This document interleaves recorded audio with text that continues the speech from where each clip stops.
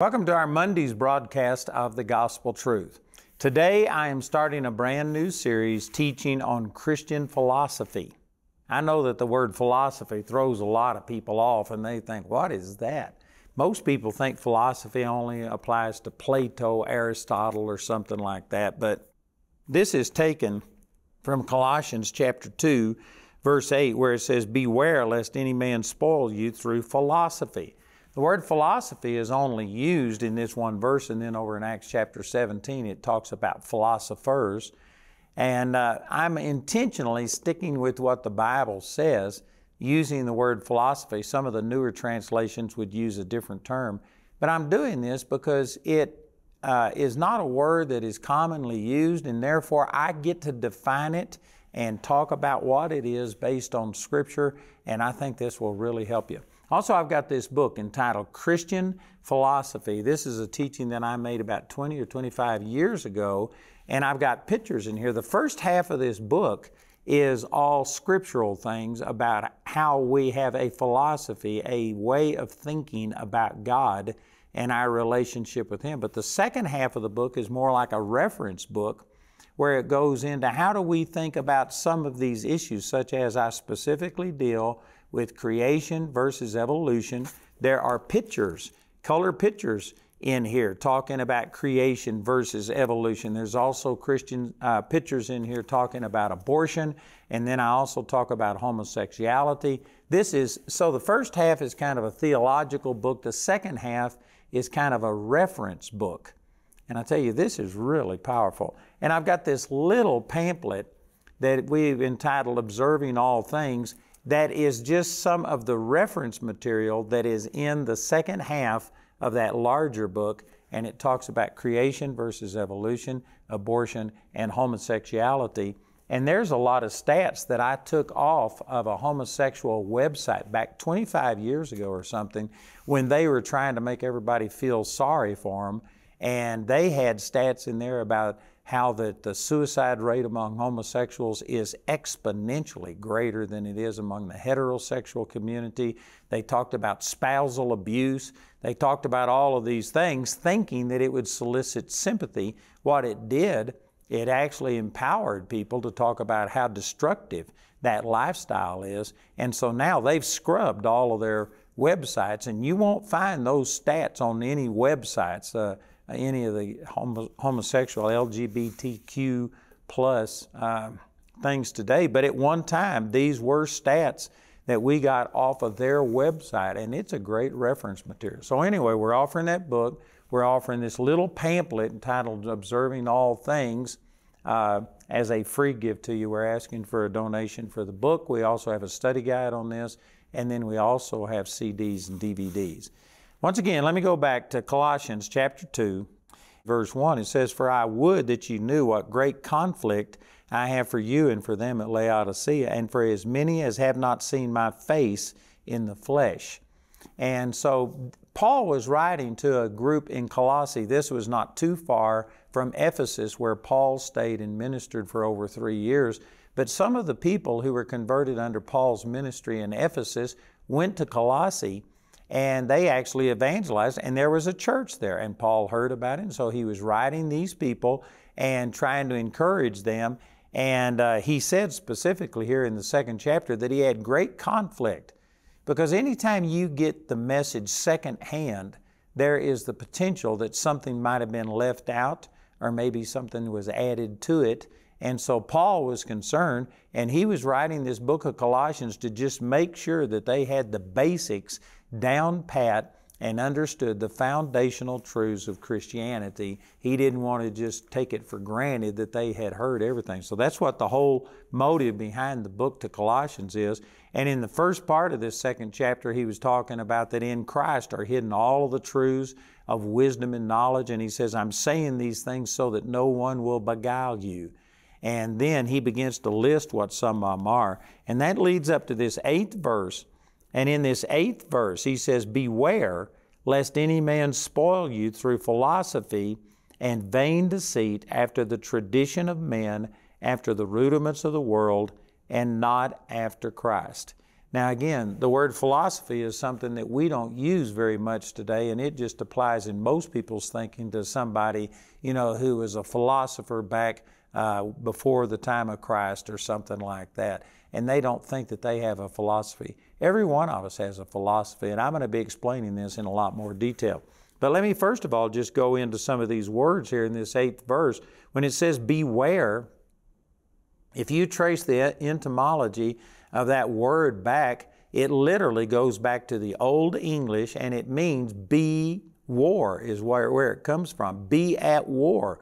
This is a warning on Paul's part that we need to be on guard. We need to be aware that we are under attack. And I tell you, this is one of the things that has caused so many problems in the body of Christ. They have been asleep. They have been just enjoying their time in church and reveling in what Jesus has done for us, and they haven't been engaged in the cultural war. The church has basically retreated to within the church walls, and they haven't recognized that we are at war, that there is a spirit of Antichrist out there, and there is demonic powers that's trying to destroy not only our souls, but also the freedom that was bought for us in this nation. Now, this program is heard all around the world, and I'm aware that there's people in, we have 5.2 billion people around the world that could see this program. So I'm aware that not everybody watching is in the United States and has the freedoms that we've enjoyed. But this nation, the United States, and many of the nations that people are watching this program in, there is godly principles that have actually granted us a lot of freedom, and Satan hates everything to do with God and is coming against every godly principle that this nation or any nation was established upon. He is for nothing but chaos and ungodliness, and we have been at war. But because the church wasn't aware that we were at war, we haven't been engaged. And because of it, we see our freedoms being taken away from us. We see immorality going to a realm that, it is just unthinkable. 10 years ago, I don't think that most people could have even predicted that we would be where we are today. It is like there has been an explosion of ungodliness, and morals have been set aside. Marriage now can be between 2 men, 2 women. It won't be long if we don't turn things around, which I believe we're going to. And I'm praying and believing God for a great move of God that is going to change things. But if things didn't change the direction they're going, they will allow marriage between an adult and a child, between a person and an animal. Those kind of things have happened before. They're written about in the Bible. And this is where everything's headed. And there's a lot of people watching this think, oh no, that'll never happen. 10 years ago, nobody would have ever thought that we would be seeing all the transgenderism and giving hormone blockers and sex reassignment surgery to children as young as 4, 5, 6 years old. Nobody would have ever believed that. I'm telling you, this is what Satan wants to do. He wants to just totally destroy, and yet many Christians aren't aware that we are in a war. They go through their day just in a sense, totally oblivious to what's going on around them. All of the homelessness that we see, the drug addiction that we see, the sexual immorality, the perversion, the pornography that is just, this is an attack not only on the United States, it's an attack on civilization. It's an attack against anything having foundations and morality and putting limits on the ungodliness that people like to do. And sad to say, all of these restrictions are being removed, and it's because the church hasn't realized we've been at war. Did you know the same thing has happened many, many times in just the secular realm, talking about not anything spiritual to do with it, but like in World War II, the United States was trying to stay out of World War II, and they were just refusing to be engaged. Matter of fact, Franklin Delano Roosevelt actually ran on a platform that he would not get involved in the European war. And of course, all that changed on December the 7th, 1941, when Pearl Harbor was attacked by the Japanese and we were drug into the war. But prior to that time, people were just trying to ignore what was going on in the rest of the world, and they allowed Hitler to gain tremendous tremendous assets and all of these things that he used against us. You know, it was Winston Churchill that said that World War II was the most preventable war in the history of the world because Hitler was a nobody and had no power and authority, and yet Chamberlain, the Prime Minister of Britain, and France and other people, they did not want to repeat a war. They had just come out of World War I, and they were so anti-war that they allowed Hitler to invade Austria and Poland and others with no resistance whatsoever, and he gained all of their assets, their military hardware and people and things like this, and he could have been stopped early on, but they would not engage. They refused to be at war. I say all of these things that I've said to say that in the same way, in those ways that we can see these things in the natural realm, did you know the same thing is true in the spiritual realm? That the church has not realized that we have an enemy that goes about as a roaring lion seeking whom he may devour. I think that's 1 Peter 5:8. And the church has basically just been trying to ignore this and just enjoy their lives. And to a degree, I can understand this, that Jesus has set us free. We are in the world, but we aren't of the world. And so in some ways, we can detach from the things that the ungodly have to be occupied with, and we can think about heaven, and we can think about who we are in Christ and what we have, and we can rejoice in those things even when the world is going to hell in a handbasket. I can understand that to a degree, but the Lord also told us that we are the salt and the light of the earth. And Paul right here is telling these believers to beware, be at war, to recognize that we have an enemy who's out to steal, to kill, and to destroy. John chapter 10, verse 10.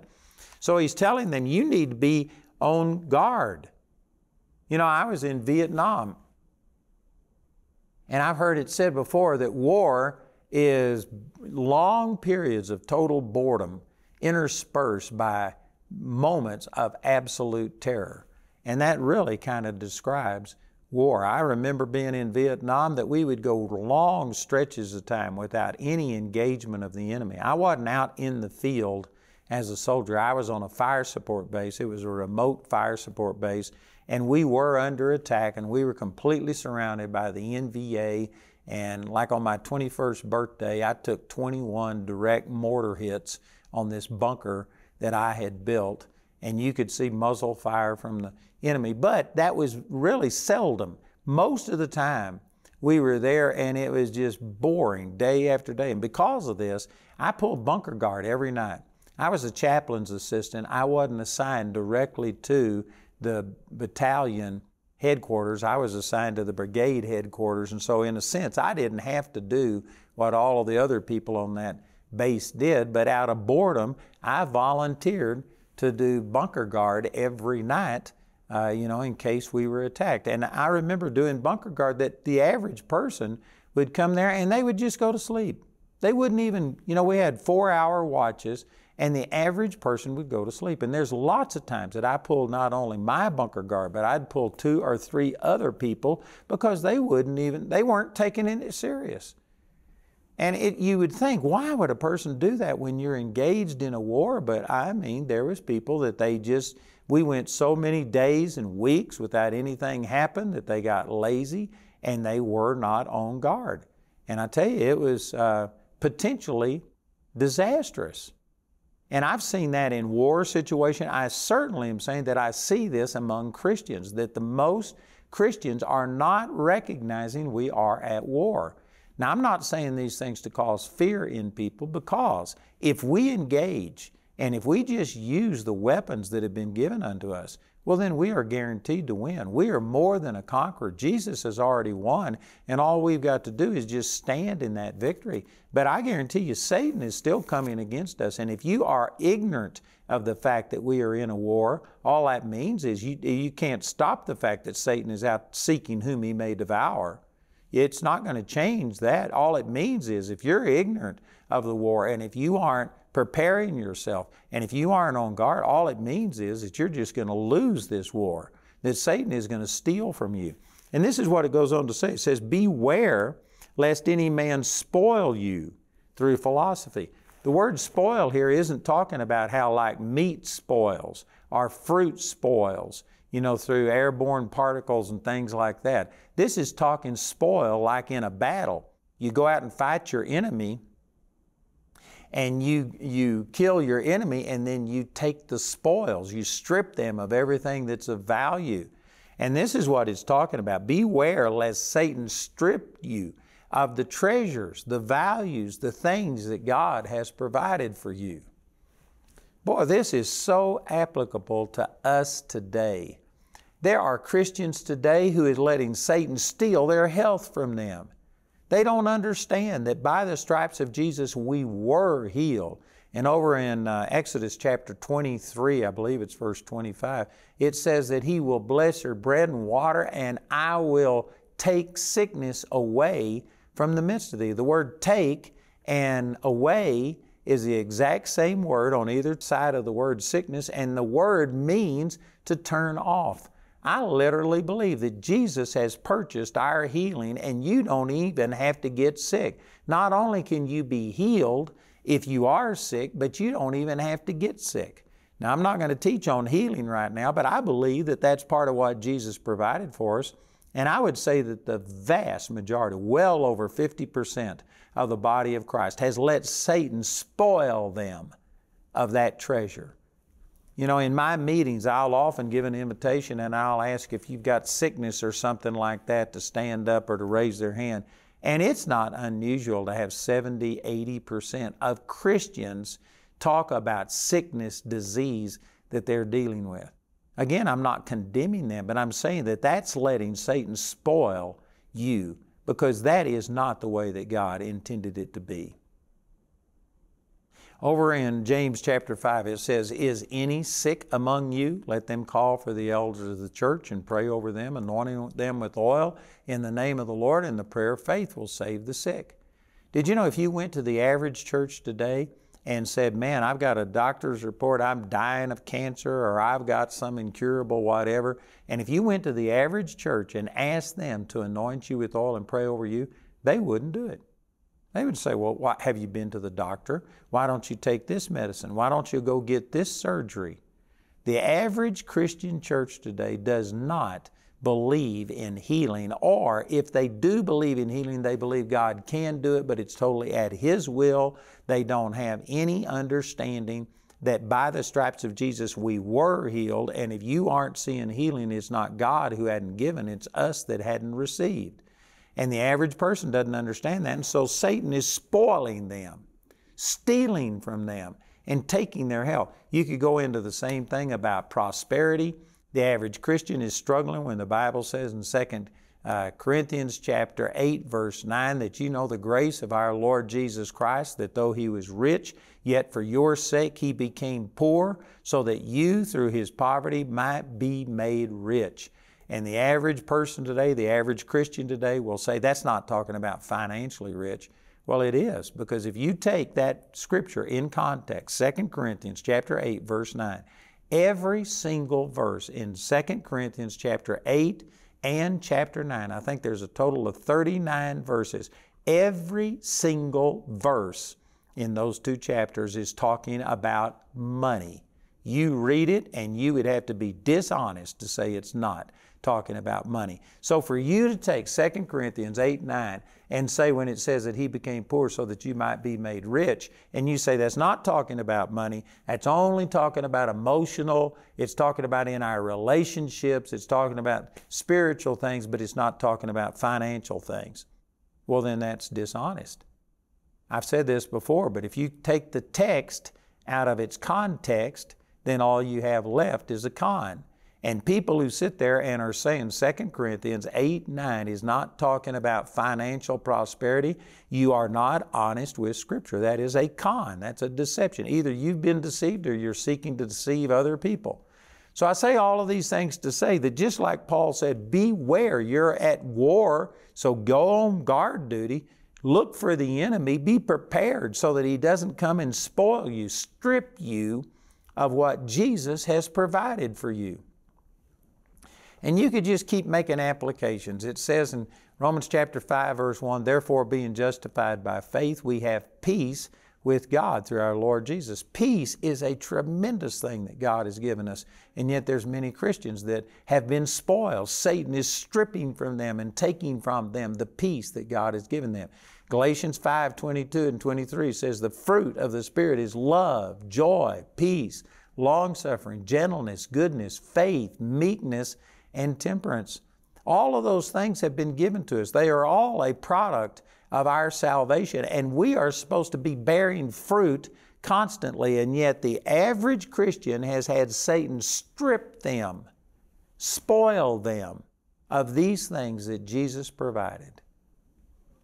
Man, what I'm saying, I know that there are many of you watching this, that you don't doubt that Jesus wants us to have that, but if you were to be honest, are you walking in health?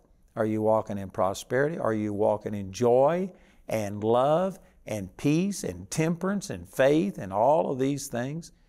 There are millions of people watching this program right now that you know that Jesus provided these things, but you aren't experiencing them. Let me just say to you, what's happened is you haven't been on guard. You have had Satan spoil you. He has stripped you of something that Jesus provided for you. And how did it happen? It says here, through philosophy and vain deceit, after the tradition of men, after the rudiments of the world, and not after Christ. You know, it says in Mark chapter 7, verse 13, Jesus was speaking and He says, your traditions and doctrines of men make the Word of God of no effect. There are people watching this that you have had Satan spoil you, and how did it happen? Through philosophy, vain deceit, traditions and doctrines of men. And you don't realize it, but as a person thinks in their heart, so is he. Proverbs 23:7. You don't like what you're experiencing and you're praying and asking God to change it, but you haven't made the connection that it's not prayer that's going to change your situation. It's changing the way you think. You've got to change the way you think. You got to change your philosophy. I want to thank you for watching our YouTube channel and the programs that we have available, and I want to encourage you that you can get the materials that we've offered. Also, I'd like to encourage you to like our program and subscribe to what we're doing. We have a lot of material, and I believe it'll be a real blessing to you. So thank you for being a part of it. God bless you.